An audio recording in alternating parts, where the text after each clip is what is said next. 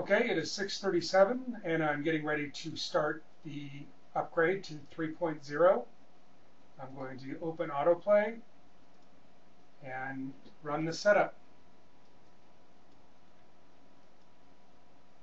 I accept the license terms. So I just uninstalled the Windows Home Server connector, so now what I'm going to do is shut down the system, restart, and while it's restarting, while the status light, which is the one that looks like the little squiggly line, is flashing from blue to red, I'm going to push down the button once so it can go through. Okay, so I will push the power button.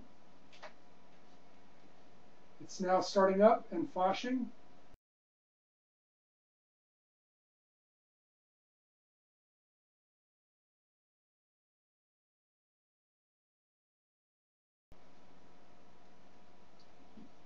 Push the button with the paperclip, makes a funny little click, and I should be good to go. I've now completed these steps. Click on Next, and now it will search for the server. I have a second server running, which I shut down just prior to this, so it should be able to discover the EX485 and start with a 3.0 upgrade.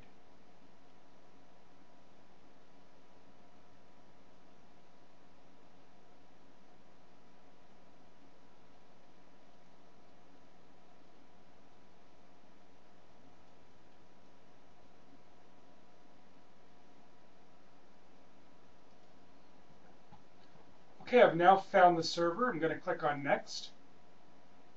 Now, you have a difference between server recovery and factory reset.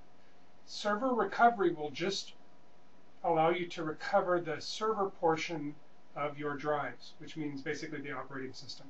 A factory reset will reset everything, so you do not want to do a factory reset. Server recovery, click on Next. Server recovery, now I'm going to lose my add-ins, I'm going to lose all of my settings and things like that, and I'm okay with that. I'll go back and do those later on. I've done them enough times. But we will have to go through and redo all of the information, including the server startup, which was the blue screen and names and users and everything else. So we'll go through, and now it's going to start the process. Again, we started this at 6:37. It's now 6:43, and we'll see how we do on the timer.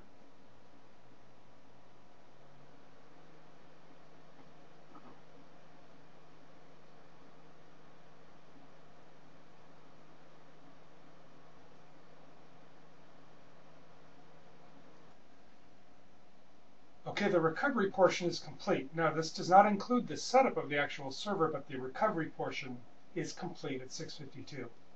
Click on Next, and then click on Finish. And it'll take a couple of times of rebooting in 5 minutes or so, probably longer, for this to go through the next step. So I'll let it run and see how we do. Again, 6:52, it's been 15 minutes since we started, and the recovery portion is complete.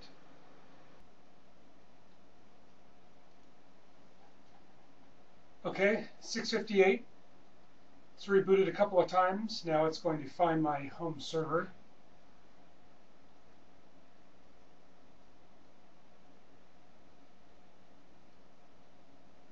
You can see it's downloading, and it's called HP Storage now.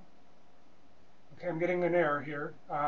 Andrew had talked about this prior in his article, talking about some of his experiences that it couldn't be found. So what I'm going to do is I'm going to go back,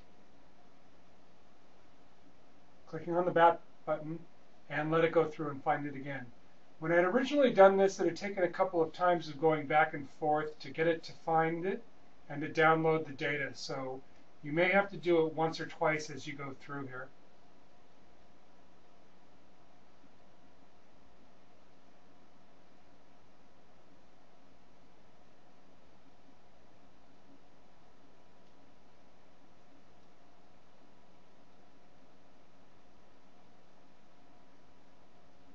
It's now downloading the second time. So first, I had an error, clicked on back, and then I redid it again. So not too bad. I was expecting more than a couple of errors as we went through this the first time. Now it's installing. You can see it says MediaSmart Server 3.0 Update 1. So this is good. I accept the terms, whatever they may be. And now it's going to go through and do the Install Shield Wizard. We're at 7 o'clock now, so we've been doing this 23 minutes. Not too bad. I'm running currently right now a gigabit network, so the PC that I'm on has got gigabit through the D-Link router and switches to the MediaSmart server, which is also gigabit.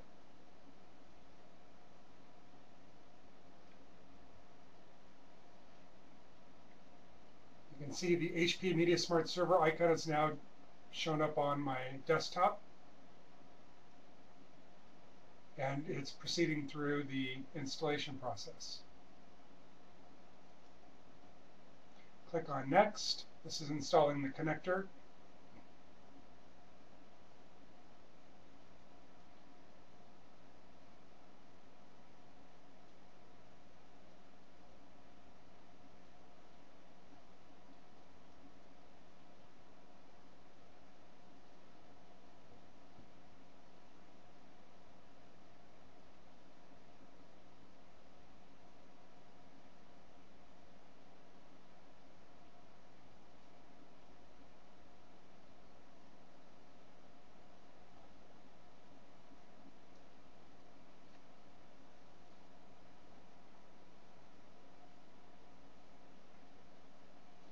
Yes, I want to wake the computer up.